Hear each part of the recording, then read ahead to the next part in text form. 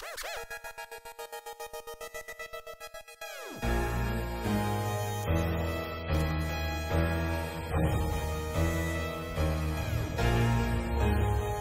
hello, Trap Monsters. Welcome to another fun video with me, Pharaoh's Kid. And today we are going to look at learning how to make a Oliver Francis type beat, which is borderline lo-fi rap music. I don't even know how to really classify his style because it's a very unique style, and I think it works for him. And I think that a lot of rappers always just leave it out because they think that, oh well, you know, it's not hype or whatever. But I feel like there's still something hype to the type of music that he makes. So I think you just gotta find it in there. So I'm gonna play the full beat, and then I'm gonna break down everything that was did in this beat. Cool, beautiful.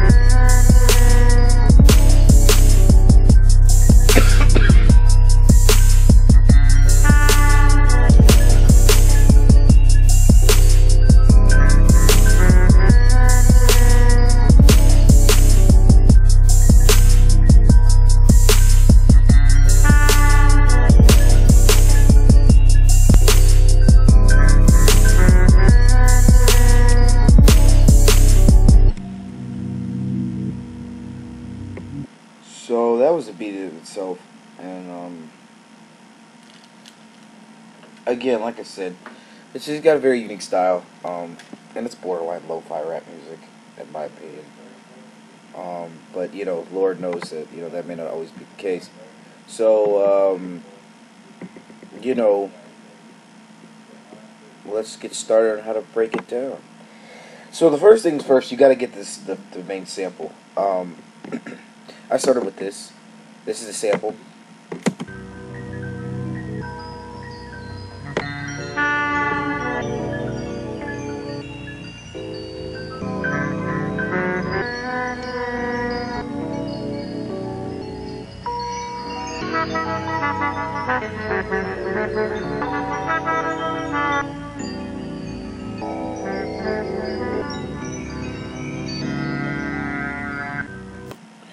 So that's the main sample, and I actually cut this one personally. I didn't find the sample pack. I mean, I found the song in the sample pack, but I just didn't cut it.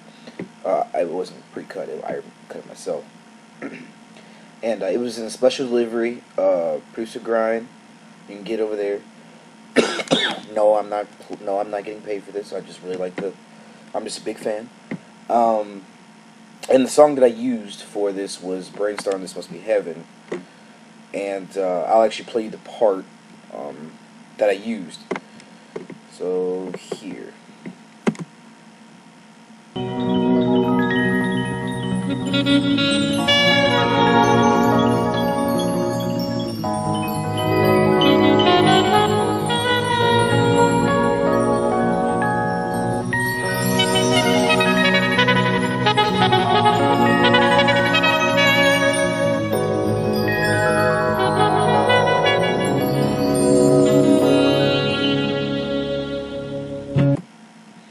So yeah, there's that.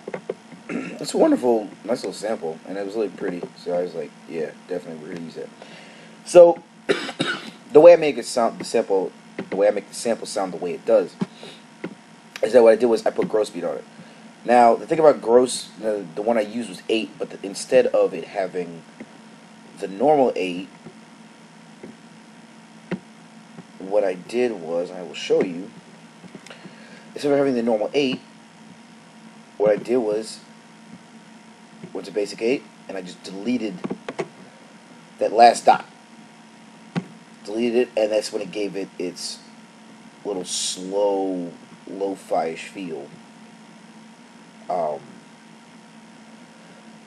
And the thing about it is, when you make lo-fi, you kind of want it to be something like you can live life to. Like, it's just like something like you just sit down and make you think, think about all the, like, choices and decisions that you really made.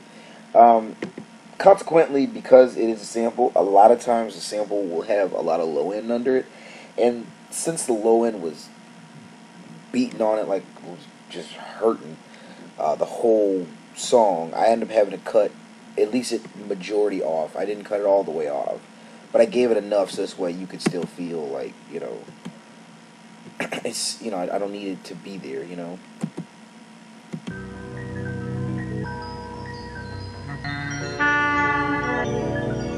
See how it sounds flat but not too flat? That's kind of where I was going with that. You know, it's one of those samples that really is just supposed to give, that you got to bring to life yourself. And I've noticed that, especially with a lot of horns, if a sample has a lot of horns in it, you kind of got to do a lot to it, and it makes it, you want to get deep inside what you could do to it. Now, I put the song at 150, but what I've learned is, as I keep going, and as I keep progressing with the song, I could drop it at any point, and that's one of the best things about lo-fi. You can do so much to it. I could throw this thing at 140, and it still sounds amazing,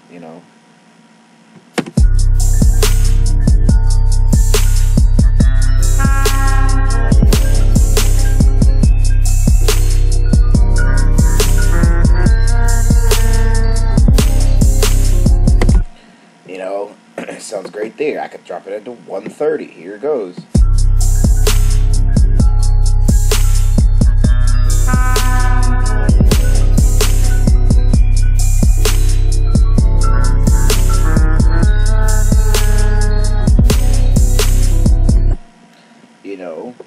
Hell, I could drop it at 120.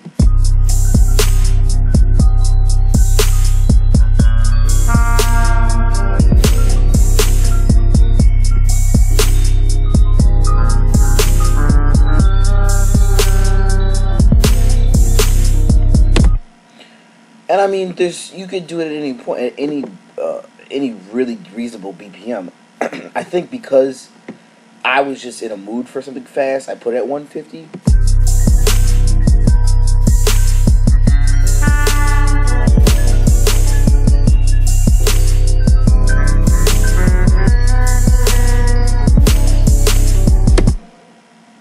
But in actuality, I don't have to necessarily just do it that way, I don't need to do it at 150. I just thought that for this particular moment, as I was making it, I did it at 150. But like I said, you could drop this down and it would still sound really nice. So I really didn't do anything crazy on this track, because it's not really needed. It's a song more so about the sample.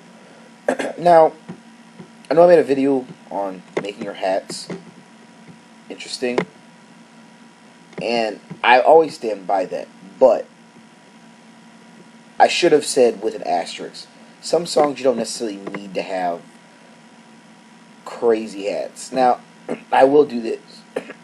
Sorry guys, I'm getting over a cold.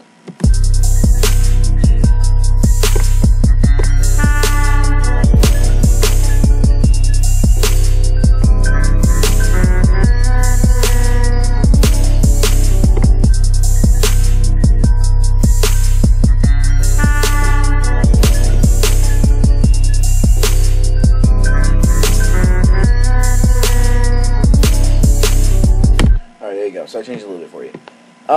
But yeah, sometimes it's okay to not necessarily always have it into a roll or just straight nutty. Especially with songs like this, you want to necessarily just be itself. You want to be organic, and I get you don't want to focus too much on the drum part of the song. You also want to show there is more to the song than just the drums. So that's why I really didn't make it super crazy. I didn't make my 808s sound, lift up super high and all this extra stuff, because it's kind of, I want you to really embrace the sample of itself and the vibe that I'm giving off, instead of how crazy it goes. And it's a song that you should, when you make lo-fi or Oliver Francis type beat, you want to definitely feel it. It's one of those things you gotta feel, or you're not gonna really make it correctly or properly. So my kick pattern, very simple, nothing too crazy. This is this kick pattern right here.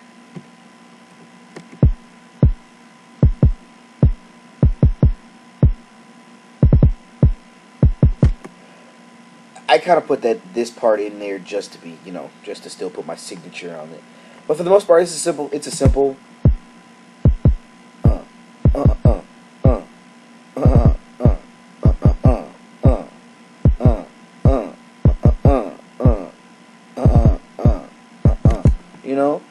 It's like a feel, still a vibe to it, and that's kind of how I kept it. I didn't really want to make it nothing crazy. It's still got to have its own feel and its own flavor to it, but you don't want it to be something crazy, because it's like I want whoever raps on this or whoever listens to this, I want them to have a feeling, and I want them to have a vibe, and I want to keep up the vibe. So you don't really need to go super nutty with stuff like that. Snare pattern, same thing, nothing new.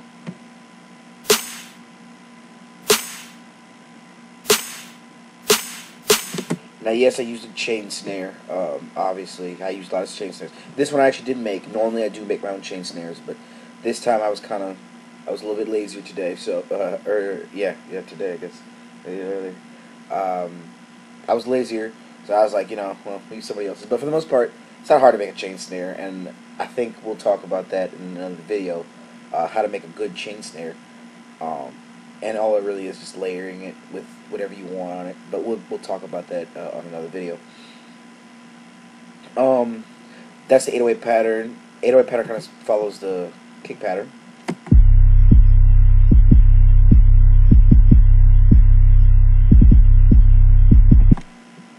Still something there. What I did do is to the kick and to the 808, I still made them put Maximus on it. I still put like a little pop to it, because at the end of the day, it's still part of the song, and you still want it to sound good. So I did put Maximus on it, put kick pump and punchy drums on it. So I'm still here. It's still me, guys. Promise. Hat wise, open hat wise, it's just a normal vibe.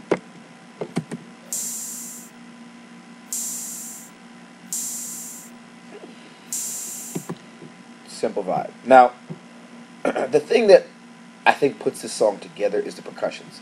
You don't really hear the percussions because they're so low, but I kind of kept it that way because I wanted it to not. It's supposed to just give it its own little feel to it. These are percussions.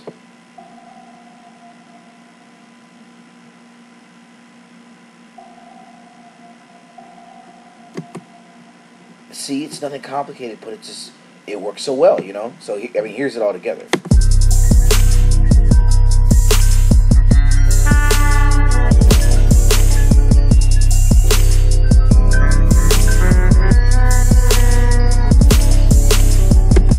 mean the the percussion just brings it that little that little vibe that gives you like you really wants to think about it. It's got a lot of reverb on it. I put a hell of a lot of reverb on it. Matter of fact, I'll show it to you. A lot of times when I'm doing stuff like that, doing stuff um, like something that's very atmospheric, I use Fruity Reverb, and I use Cathedral. I think Cathedral is one of the best presets they have on there, simply because when you want to put something very atmospheric, it gives it the perfect amount of atmosphere in it. But you got to turn it down, because if you don't have it if it's too loud, it sounds gross. But when you turn it down and it's on something that can be turned down, and that's just supposed to be in the background, it's perfect. It's great, and I think it's one of the best preset on. I think it is the best preset on Fruity Reverb too. But again, this is my personal opinion. This is not, I'm not, a PhD. I don't have a PhD in FL Studio, but definitely, like I said, when you make music like this, you want to make sure you want to give it an atmospheric thought. Now, what I didn't do, this beat is not completely done either, but I just want to show you, I guess, the basics of the template that I'm going off of when I finish this whole beat. You want to put the reverb on it too. Now, this is another version. There's another time where I would say play with Cathedral. You don't necessarily have to stick with it, but I think it would be helpful. So let's see what it sounds like with the Cathedral on.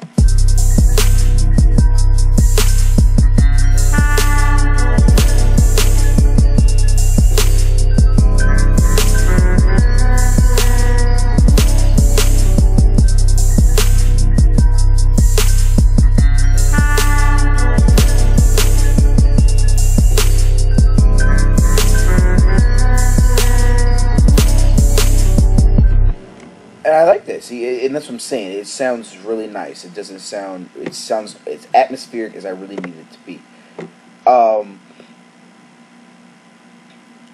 that's the thing. A lot of times, people don't want to admit the fact that it's important that you have a atmospheric lead.